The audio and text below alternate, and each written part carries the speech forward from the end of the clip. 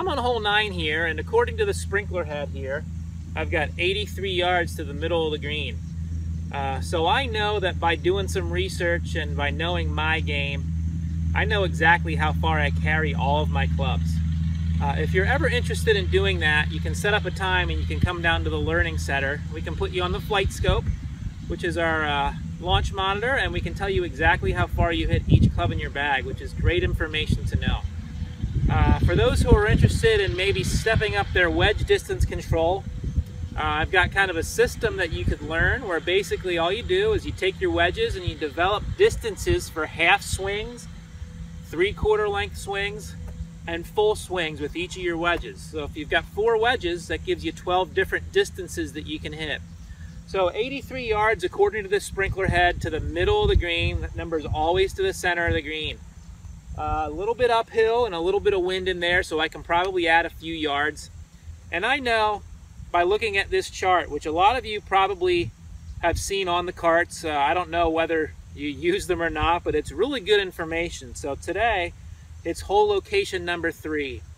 So if I go to the 9th hole, hole location number 3 is in the back left portion of the green. So there's some numbers on there. It says D equals 35, W equals 30.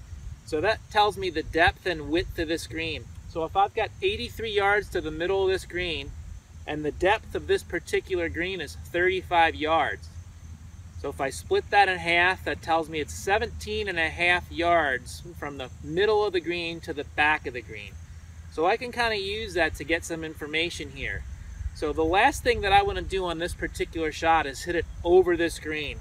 Not a very good spot to play from if you hit it long on number 9. So if I take 83 yards and I take that 17.5 number, that gives me pretty much 100 yards to fly this green. So I need to hit something that I know is not going to fly more than 100 yards. And for me, I hit my 3/4 swing gap wedge about 95 yards. So that should be just about perfect on this shot. Let's give it a shot.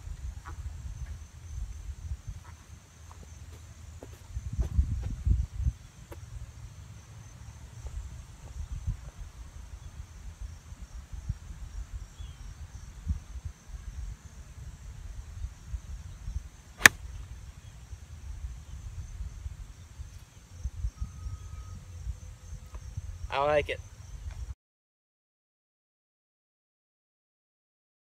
So the training aid I'm going to talk about today is the putting mirror from EyeLine Golf, and they've got a bunch of different versions. I've got just their classic putting alignment mirror here, and what it does is it gives you a good idea. It tells you exactly how you're setting up.